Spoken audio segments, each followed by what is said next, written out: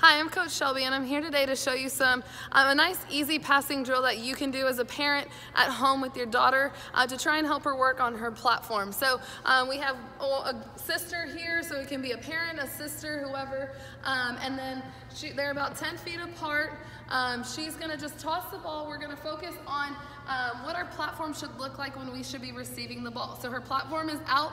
All she's going to do is focus on catching that ball. So all you have to do is a nice, easy toss.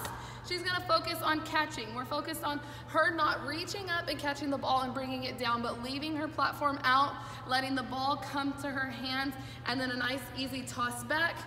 That's a nice, easy beginner way to work on your platform. So she can do a few more and toss and catch. And then you go and you can add a pass. So on your knee, just focus on your platform, no feet involved, and then toss and pass.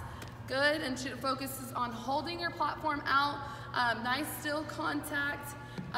Focus on finishing nice and still. We don't want to see this when we finish. We don't want to see her platform down low when we finish, but her platform nice and out in front of her and still. So focusing on the freeze. And then you can do the same thing as at a stand.